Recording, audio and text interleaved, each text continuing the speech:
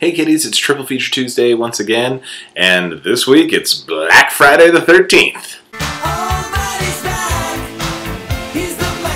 This finally gets us to part 8. Now, starting with part 8, we have a 3-movie trend of the main African-American character in a Friday the 13th becoming more and more badass as, you know, the generations progress. And it all starts with Julius, played by V.C. Dupree. Julius is a boxer in the high school that is celebrating their graduation on this ocean liner. I think it's called the Lazarus because, you know, reasons. Not only does Julius survive the boat cull and then the boat sinking and seemingly being thrown off of the boat, it's quite high off the water in a storm. But somehow Julius manages to stay close to the boat before it sinks and manages to get onto the one life raft that escaped, featuring our main white characters. 3/4 of the way through the movie, they finally got to Manhattan, which, you know, false advertising. Jason takes Manhattan. They're barely in New York. Unfortunately, punks immediately steal our survivor girl, Rennie, and everybody splits up to try to find her and or get in touch with the police. Julius manages to get to a phone booth, but of course, since he is the black guy and Jason's behind schedule as it is, Jason goes after him first.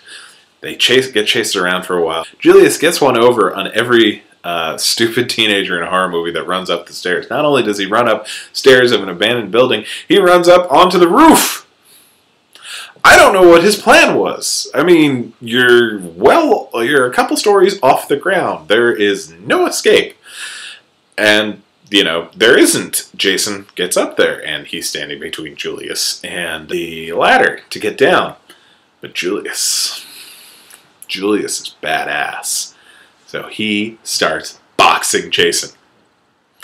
I mean, I gotta tell you, the will to win was incredible because there are two ways to approach a horror movie, if you are in one, which I tend to consider myself always in one. You can either draw upon the will to live or the will to win. Now, the will to live is just that. It's going to get you as far as you can to just live. And that's not really any sort of guarantee because you're only going to fight so hard. Now, the will to win.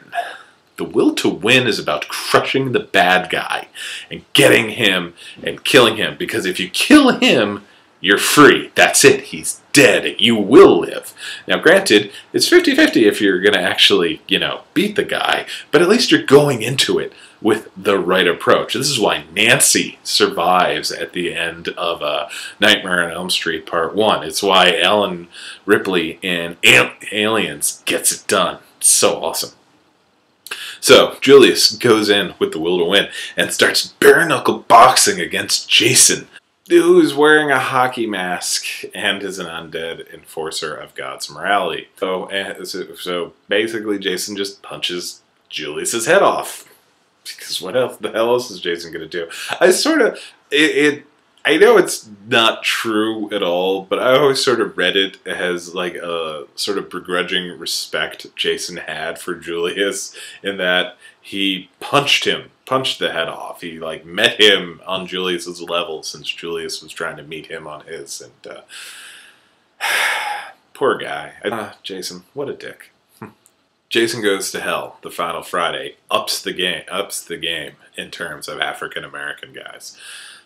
But that's about it. Jason Goes to Hell is just terrible. I hate this movie, but it's going to be neat because this is the first time at a Triple Feature Party I've actually ever shown it because, again, it's terrible. So, Creighton Duke, played by Stephen Williams, who... Stephen Williams, he's great. He's one of those guys. He's a good character actor, pops up in a lot of things, like the Blues Brothers. He was on the X-Files. He was on Supernatural for a while. He's just always just a great time. And he's wonderful in this, is this crazy bounty hunter, Creighton Duke, who is always going around in a black duster and a cowboy hat, because you gonna tell him he shouldn't? Creighton Duke knows the secret origin of Jason Voorhees and knows the only way in which you can stop him. Did I mention Jason Goes to Hell sucks? But Creighton is so good because he ends up getting arrested, and the hero of the movie, played by Stephen LeMay, who was actually a regular on Friday the 13th, the series, which was completely unrelated to Friday the 13th, the movies, but he's the only person that can claim having been in both. So he ends up in the jail cell next to Creighton Duke, and he wants the information that Creighton has, and the price Creighton offers is to just break his fingers, because Creighton's got more money than he'll ever need, and it amuses him to break this little white boy's fingers, like, a lot. You see, watch him, he's just giddy doing it, and it's hilarious. But by the end of the movie, they are all teamed up and fighting Jason, and Creighton is really going for it. He is trying so hard to kill Jason. He even handcuffs himself to Jason to give the heroes time to get away, / to try to take him out. And he's just, the will to win. He goes after it. He's trying. He's going to take him down, even though he knows he can't. It's just, you take yourself out of it and just try to destroy the monster. I love this shit. But all of the heart of Julius and the sadism / badassery of Creighton Duke is taken to the next level, as all things are taken to the next level in Jason X. That's right, the movie that was not satisfied with just putting Jason in space. No. We will have Robo Jason in space. Oh my god. Jason X is a gift to the world, and anybody that tells you different just hates life. Period. Who hurt you people who don't like Jason X? Why can't you just have fun? Robo Jason in space.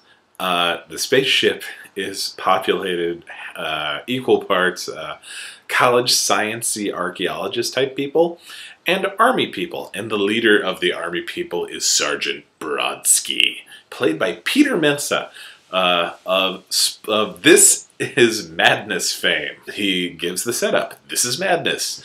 No, this is Sparta. And this is Robo Jason in space. Brodsky makes a deal with the professor to try to keep Jason alive, capture Jason so that the professor can make money. Immediately tells all his friends, no, kill this guy. Kill this guy because he's killing us, and then we'll pretend there was no other choice because that professor is an idiot. Brodsky, who gets stabbed. Typical Jason stabbing through a wall, impaled in his stomach. Brodsky's response, it's gonna take a lot more than that to put down this old dog. Jason obliges and stabs him another time through the other side of his back. Brodsky's response, yep, that ought to do it. But it doesn't. Brodsky takes himself off of his impalement to go after Jason on his own. And when Jason has the kids cornered, Brodsky comes in and saves them. He's leaking out of 4 holes in his body. Also, it's Peter Mensah. The dude is in absurd shape. He doesn't have enough body to really take 4 holes. But no, Brodsky does it. And then they fix Brodsky up, and he makes it all the way to the end of the movie. And, much like Creighton Duke, sacrifices himself for the other people to get by. This time, it makes a bit more sense because Brodsky is military. He is there to protect the civilians. And, oh my god, the shot is just Brodsky eyeballing Jason. Jason eyeballing Brodsky, and they go at each other, and then everything explodes. Probably because the ship was just going to explode. I'd like to think that not even a ship designed to withstand the rigors of the vacuum of space could contain that much awesome happening at that moment. But it's not over. Jason survives the explosion and is floating towards our heroes in the rescue craft and is about to get onto the ship and kill them all some more when, out of nowhere, Brodsky's there. And Brodsky rides Jason in fairly homoerotic fashion into the atmosphere of the nearby planet and theoretically incinerating Jason.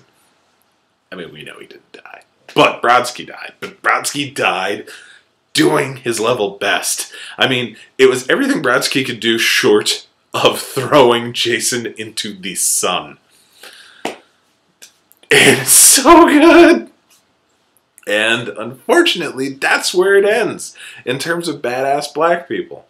In the Friday the 13th movies. The next film, Freddy vs. Jason, a movie which, if I could, beatify, I would. It's just Saint Freddy vs. Jason. It has the only, there are two prominent black characters. One is the head psychiatrist at Westview? Weston Hills. That's the name of the asylum in the Nightmare on Elm Street movies. First appeared in Nightmare on Elm Street Part 3, The Dream Warriors. But he's sort of a one-note character. And then Kelly Rowlands of Destiny's Child fame is one of the main teenagers. And I will grant her that moment, that she has that good moment where she's just making fun of Freddy and giving him shit right to his face. Right before Jason kills her. But up until that point, she was really annoying. And then Friday the 13th, the remake, which featured one black teenager in the group and was just, cannon fodder. That was about it. But man, for that brief 3-movie period from 9, 10, and 11, Julius, Creighton, Duke, and Brodsky, the baddest ass black guys in all of Friday the 13th history so far.